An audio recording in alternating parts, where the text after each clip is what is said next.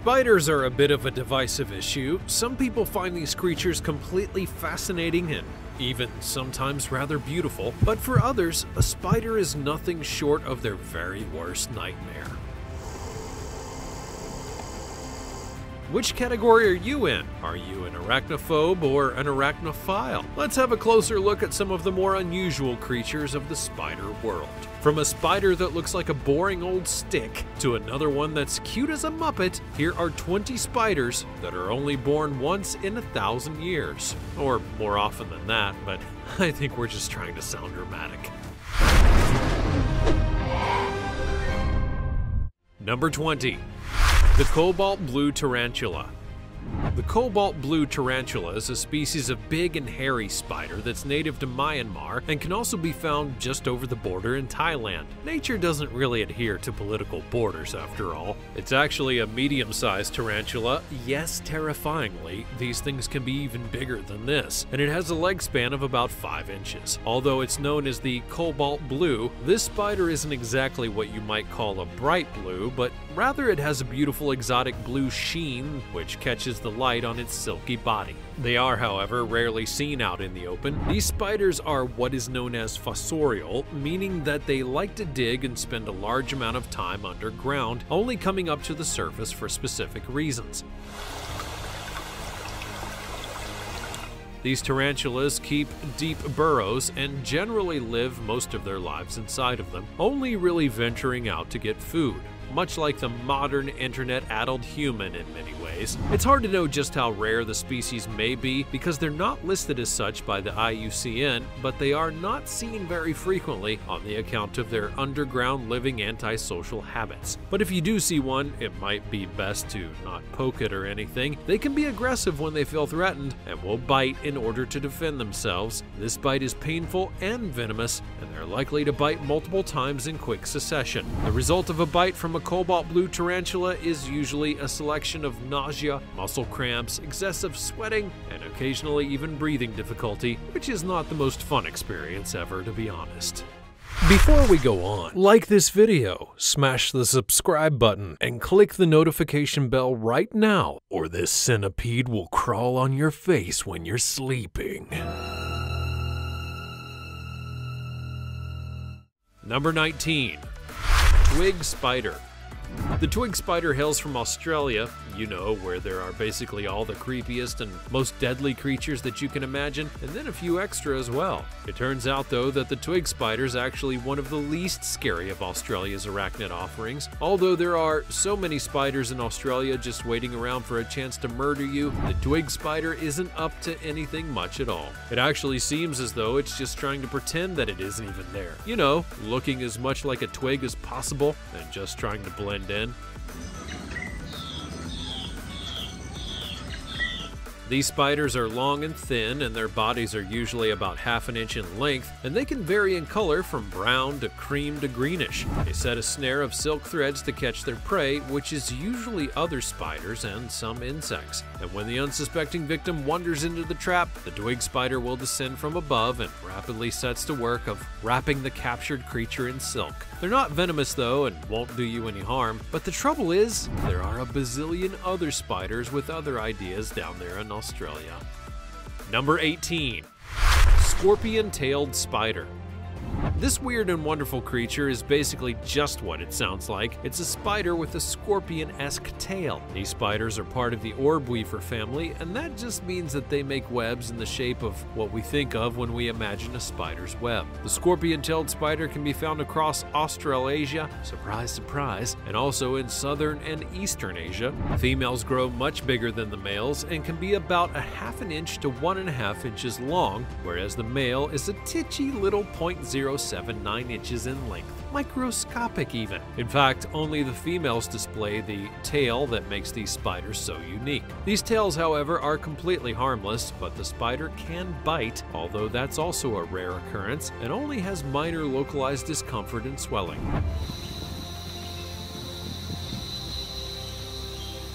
So, all in all, the scorpion-tailed spider, it's not a scorpion, nor is it in any way related, and it's also not dangerous, even though its name gives it the sense that it might be up to no good. They're basically just weird-looking little regular sorts of spiders.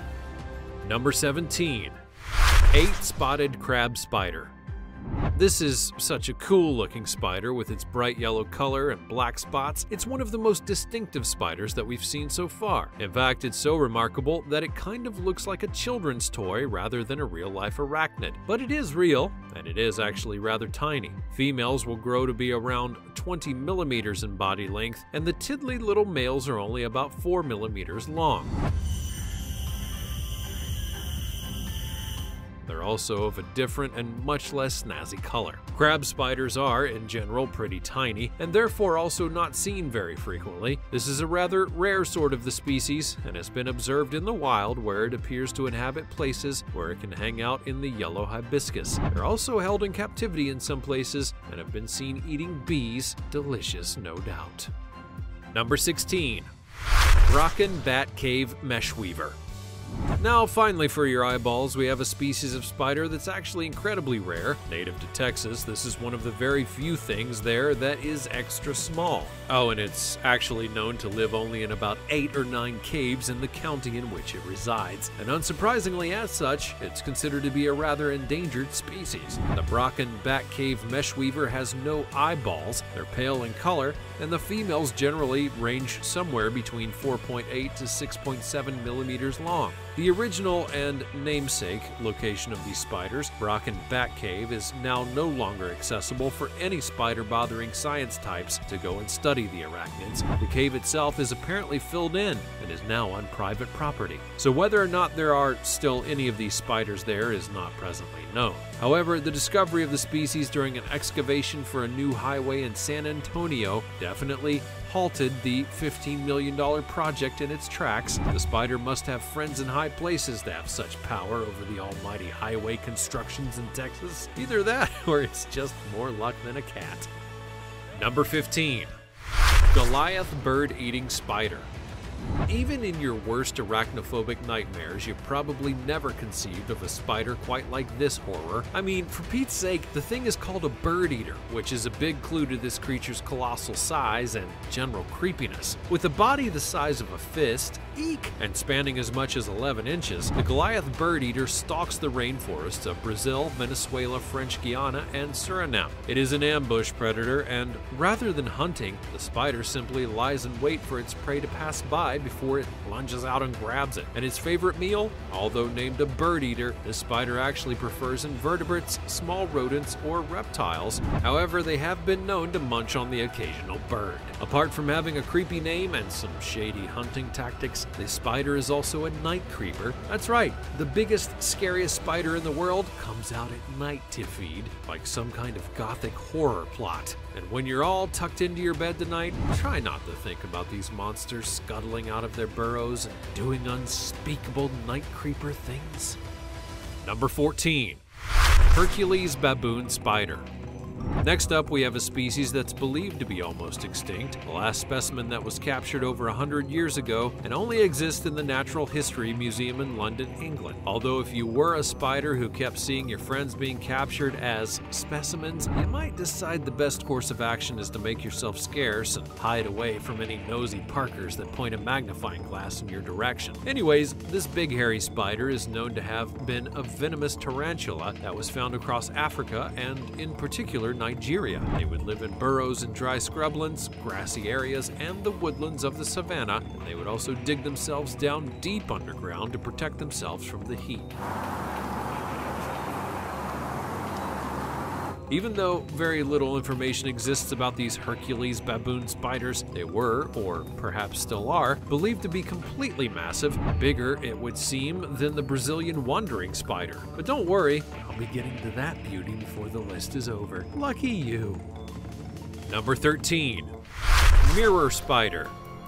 Now, this is a really shiny spider, which is pretty cool, I think. Like a disco ball with 8 legs, if you happen to like that sort of thing. Known as the mirror spider, or sometimes the sequin spider, this little arachnid has lots of silvery reflective patches all over their middles. These do actually look like the sort of bits of mirror that you might find glued all over an elephant-shaped ornament, or some sort of candlestick in a gift shop where the guy behind the counter is so high that his eyes are basically closed and the air is thick with chokingly high levels of nag champa.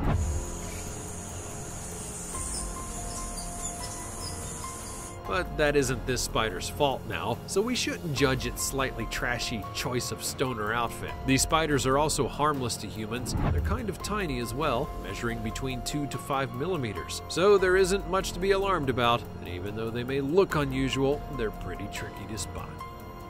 Number 12. Pikachu spider.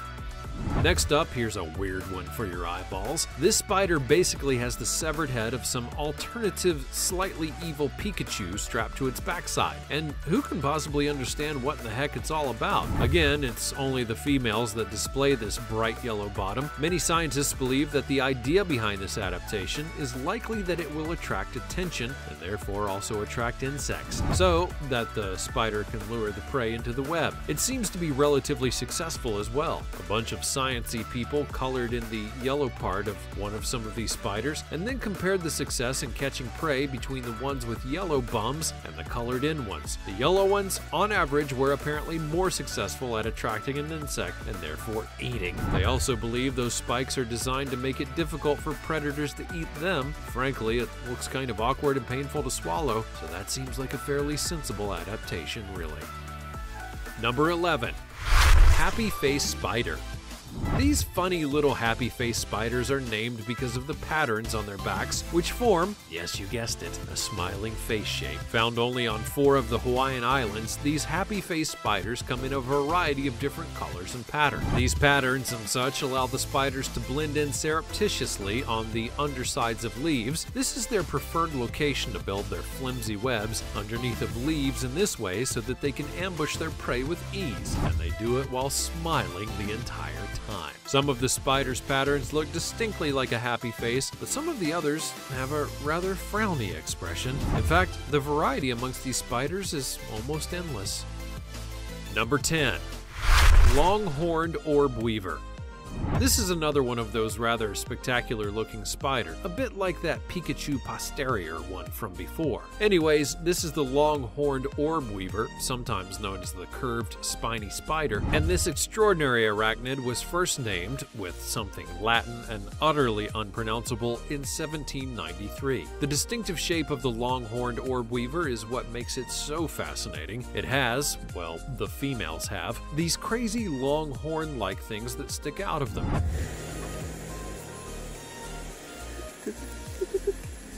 And as well as those, they also have these unusually patterned and colored bodies. These parts of them can range from red to yellow and white, even through to black, but they're most distinctive on the account of those mad horns. As with all orb weavers, this spider will spin a web, just how you imagine it would look, but rather than waiting in the web for their prey, they tend to lie in wait nearby and capture the unsuspecting lunch in an opportunistic attack. Number 9. Chinese hourglass spider.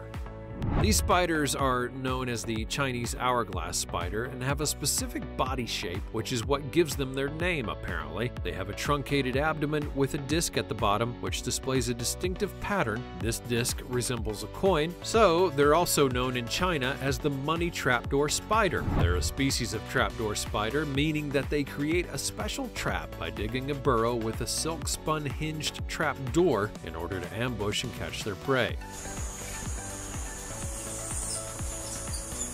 These spiders do bite if you happen to upset them, but this is a low risk to humans as the bite is non-toxic. It still does hurt though, so it's best not to poke one till it gets annoyed. But that's a good motto for life, really. Going around poking things all willy-nilly is a surefire way to get yourself into trouble, so please don't do that.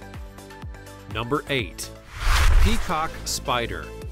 Australia Well, they've got a lot of spiders. In fact, they've basically got all the spiders, especially the most bitey and poisonous and murderous sorts. So the discovery of yet another species of spider is not a very surprising thing, honestly, but here we are. This time around, we're looking at a species of peacock spider, a member of a genus which now has at least 92 members of species amongst its numbers. This one is rather snazzy and it's bright and orange striped, and it has a bit of a look of the clownfish about it. So that's nice for fans of Finding Nemo who want a little bit of Disney action in their scary spiders.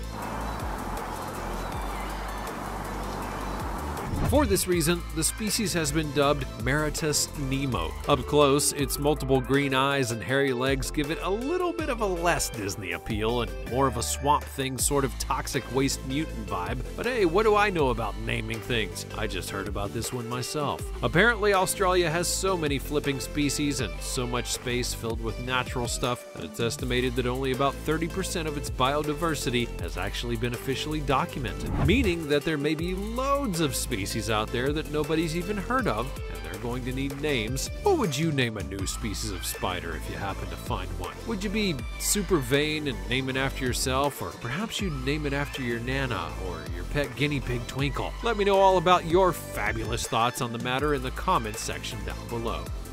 Number 7. Brown recluse. One of the most venomous spiders in the United States, the recluse can be mainly found across the western and southern states, but they are fairly far-flung, so don't imagine that you're safe just because you live in the middle. These spiders can be found as far north as Ohio, Indiana, Illinois, Iowa, and Nebraska, so they're pretty much everywhere. You may know the recluse by a different name because they're often called violin spiders or fiddleback spiders on the account of the shape on the front of their bodies. But the thing to really watch out for with these creepy crawlies is their super nasty bite. Yes, these spiders have a necrotic bite, meaning that it causes death to body tissue. The venom of the recluse spider's bite destroys the blood vessels around the site of the bite and can make a massive ulcer on the skin. The trouble with this is that these wounds can be extremely slow to heal, which makes them vulnerable to infections, and this is what can result in the death of a victim of the spider's bite. So that's utterly charming, a long, slow death. Although it's important to say that deaths from these spider bites is actually rare, but I would still be very careful if I were you. Number 6. Yellow sac spider. Another spider with one of those fun necrotic bites. Huzzah! The yellow sac spider is native to the United States and can be found all the way south into Mexico and even South America as well. These nasty biters are venomous and they can often be found hanging around inside of people's homes, the cheeky things. Anyways, if you do happen to find one of these arachnids indoors, it's best not to fiddle around with it, as a bite from one of these yellow sac spiders can actually give humans an especially unpleasant lesion on their skin. This is a redact of the cytotoxin that the bite contains, and that's some gross necrotic stuff, which both destroys the cells and impairs the cell function. Even though an extreme reaction to a bite is rare, it's actually still possible to get a red swollen welt where the spider bites. And these ladies, they're not shy about it either. A female yellow sac spider will bite first and ask questions later if she's defending her eggs. Actually, she won't ask any questions. She's a spider after all. Number 5. Red widow spider. Similar to the other varieties of widow spiders, the red widow has a venomous bite that is not very pleasant, but with medieval treatment, it's less likely to do you in. Obviously, as with all these venomous sorts, if you're an older person or especially frail or indeed a baby, then a spider bite may have more serious consequences. Found in the palmetto scrublands of central and southern Florida, the red widow can be mostly seen minding her own business, feeding on insects and protecting her eggs. But if you do happen to threaten those eggs, well, that's when you're likely to run into trouble. The general habitat of the red widow spider does seem to be expanding into new territory, which means there may be increased opportunities for humans to accidentally interact with them and get a bite, which will have such exciting symptoms as nausea, pain and cramping, but rarely death. So that's alright then, hopefully anyways. Number 4. Wolf spider. Generally, the wolf spider bite is not fatal to humans, unless that victim is allergic to spider bites, that is. But do you actually know if you're allergic to spider bites? Is it a risk that you really want to take? The wolf spider is a fast, aggressive hunter known for chasing and pouncing on their prey, much like their namesakes, and although they're mostly interested in running around outside catching prey, these spiders are not averse to biting humans if they find themselves threatened, and most bites from the wolf spider are administered in self-defense. The bite of this species is venomous, but they're also not considered generally dangerous unless you have the allergies. But the bite site will become kind of hideous on the account of the sheer size of this creepy crawly's fangs. Their huge fangs will cause trauma to the skin where they penetrate, and the venom will cause itchiness. It is a painful bite, something like a bee sting, but the real issue is usually the speed and suddenness of the attack. That's going to give most people the willies. Number 3. Brazilian wandering spiders.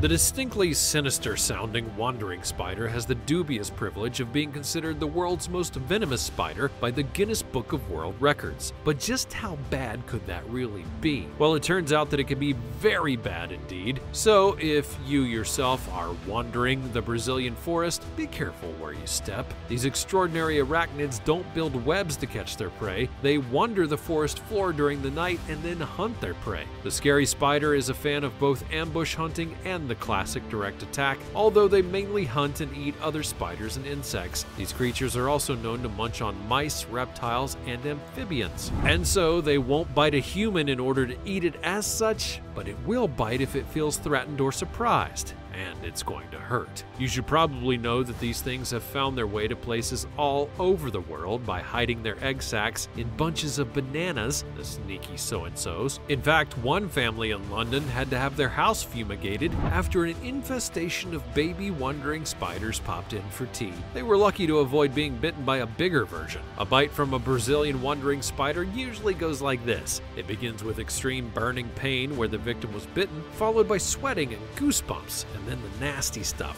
which can include high or low blood pressure and fast or slow heartbeat. This varies as the body tries to figure out how to handle the systemic attack. Then a combination of sickness, stomach pains, vertigo, blurred vision, hypothermia, heavy sweating, and convulsions as the shock sets in. Of course, the severity of the reaction is going to depend on how much venom is actually in the bite, but you can't really tell that until it's too late. The good news? Well, if you're unlucky enough to be bitten by one of these spiders, you should seek immediate medical treatment, and that's probably going to fix you right up. The things they can do with anti-venom and all that are really amazing these days.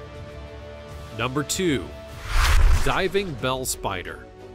Here's an unusual one for you and your lucky eyeballs. The diving bell spider is one of only a handful of spiders that are known to live almost entirely underwater. They're also known, rather unoriginally, as the water spider, but that lacks the romance of its other name. Other than its propensity for underwater life, the diving bell spider has all the features you would expect to find in a terrestrial spider. They come up to the surface for air once a day, but other than that, they're kept busy below the surface. Their abdomens are hairy, and they use this hair to capture an air bubble around the middle. It uses plants as attachment sites when it dives down into the water and anchors its bubble nest there as well. So they mostly live in ponds, lakes, marshes, and slow-moving streams. They eat crustaceans and aquatic insects and are no threat to humans, except if they bite you. It's going to hurt and may even cause a fever. Otherwise, you'll probably be fine, unless of course you happen to be a delicious water-dwelling insect.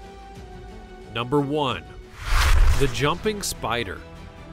Now, if you think spiders are super creepy, then perhaps you haven't had the opportunity to take a close-up look at the jumping spider. There are some people who actually think these little guys are kind of cute. They look pretty fluffy and characterful, not unlike a muppet to be honest, but these are the largest family of spiders in the world, and they're estimated to be more than 6,380 species, and they vary in cuteness quite considerably. Even though they are quite varied in appearance, all jumping spiders have 4 pairs of eyes, which includes 1 pair of massive eyes at the front, and therefore they have awesome eyesight. They are known to stalk and hunt prey on foot, they don't make webs, and they ambush their prey like the orb weaver, but rather they jump out and capture the prey, hence their name. They can also jump up to 6.3 inches in one leap, and like Spider-Man, they often spin a silk thread to anchor them before they go. Jumping spiders tend to be really tiny, but they come in a massive variety of colors and patterns, ranging from blue to red and yellow, all the way through to black and white, and they generally measure half an inch or less and are usually a bit furry. They're found all over the world, living in tropical and temperate forests, scrublands, grasslands, and deserts, and are usually most commonly found outdoors, but are also keen to set up home near a door or window of a building, as there's a greater chance of catching prey in those areas. And so there you have it, a whole lot of interesting and wildly varied spiders. Let's hope that you're not arachnophobic though, or that won't have done you any good at all. Which of these cool spiders have you actually seen, and which ones do you hope you never cross paths with? As always, let me know all about it in the comments section down below. Check out the other cool things showing up on the screen, and I'll see you next time.